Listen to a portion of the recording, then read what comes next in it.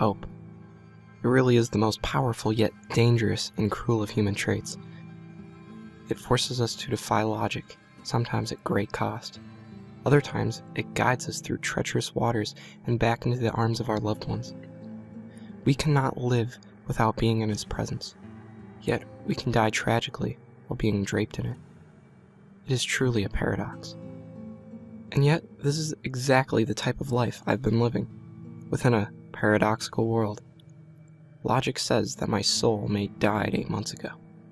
Logic says that my unborn daughter also perished in an accident that rainy evening. Her name would have been Angela, after her mother, Angelica. Logic says that it is unhealthy that I have become a drunken recluse since the party. Logic definitely says that I was not talking to Angelica on Instant Messenger. Hope forced me to defy logic. 3 weeks after their funeral, I was finally released from the hospital. I do not know why I escaped death that evening. Truth be told, I have a major beef with the son of a bitch when that time comes. I've often fantasized and practiced drawing that meeting sooner than I might expect. But my computer keeps drawing me back down from the roped rafters. It's also the reason why I don't leave and why I no longer talk to anyone on the outside. I don't know what's going to kill me first. My clutter and filthy apartment or the noose that beckons me. I don't really care either way. Even after making sure all electrical devices were turned off, even after investigating all the ways she could have logged in and stayed logged in, her face still sits there, welcoming me. Everything about the situation paralyzed me when I looked at her screen. When I looked at her screen name and her picture icon on the messenger, I was always left dumbstruck. Every time I saw her face, I got the same sensations and emotions. That I was falling, that I was being haunted and tortured, and that I was always left hopeful and optimistic that I may stay connected with her, even after death. And every time I sent her a message, I sat there praying that she would answer back. I'd tell her how much I missed her, about how horrible life had become without her, about how we missed our daughter's birthday, and how I constantly fantasized about her crawling to the sound of her cries, or how I was sure she would have the same smile as her.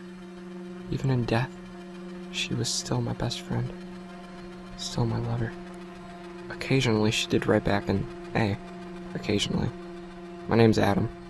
Sometimes small words as and was, and sometimes just gibberish. She always seemed to send me hints, these clues to her existence. I was asleep, and especially when the lights were out. I've tried to narrow down her routine, so I adjusted to my sleep schedule to try to catch her online. It was so difficult at times because she could go days without saying anything, not even a letter. But I know she was trying hard to communicate, because when she did type to me, I would always hear her move near me. The clutter helped magnify the sound. The sounds changed often. Sometimes it was something rustling nearby. Other times I think I could hear the echo of the keyboard clicks. Most of the time, it was just a light humming or rhythmic vibrations. It had to be her soul I was hearing. Oh, those sounds. I could tell she was always so close to me. Trapped, unable to embrace me, as she knew how much I yearned for her touch. How much I needed to feel her again. It got to a point where I would just pour my heart and soul into the chat box for days on end, barely sleeping, always hoping that perhaps my words will lead me back to her arms. As the months passed and the trash around me grew, the louder her sounds rang to me. Then one night, a rainy night, much like the one I lost her and I finally found her. I hadn't slept in 2 days when I went on a drunken writing mission with her on a chat IM. It was one of those sessions where I talked about giving up and wanting to join her. Wherever she was, I felt such a real connection with her. The moment I knew that she was going to listen to me. She was listening to me this time, and that I felt if I kept confessing my love to her, that night I would finally be, reconnected with her. I remembered The last thing I would ever type to her. Angelica, I need you so badly. I need to be with you right now. Please, Angelica. I beg you. Please come with me. That's when the power went out. It had been the first time in 8 months that I'd lost contact with her. Soul-crushing panic quickly set in, as the thought of never being able to speak to her again began to suffocate me. I stood up quickly, as though standing would get me high enough to reach the oxygen that seemed to have been sucked out of my room. That is when I heard her, louder than ever, in the pitch of darkness. The wasteland that had become my apartment. I could hear her moving swiftly through the apartment. It was as though she was everywhere, in the closet under my bed, in the kitchen, everywhere. I had never been so overjoyed in my life, with the exceptions to, her telling me she was finally pregnant after 4 years of trying. I'd finally done it. I thought to myself, I'd willed her back to me.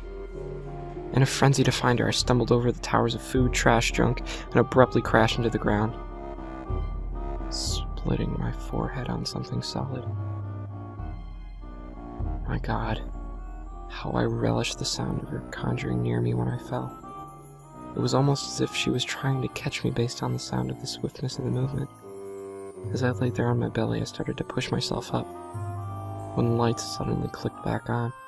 There she was, lying on our bed, wrapped and trapped in black cords, leaning up against the shoebox of her favorite work heels. She was there, all along. I didn't even think to look. As I moved toward her, I saw the rats scramble away from my footsteps, climbing over her to safety. I picked her up. Her work laptop, that is, still plugged in, as she left it the night she died, using the power of Ethernet outlet hidden behind the headboard of her bed. Apparently her employer forgot to ask for their equipment back after death. I've been so angry for being so stupid, yet so thankful for the 8 months I thought I spent with my beloved Angelica, and yet still so lost with dread that it was all a delusion.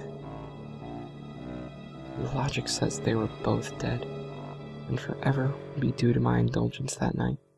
Hope, the most dangerous and cruel of human traits, defies logic at great cost. This has been my paradox. This has been my hell. Most deservedly so.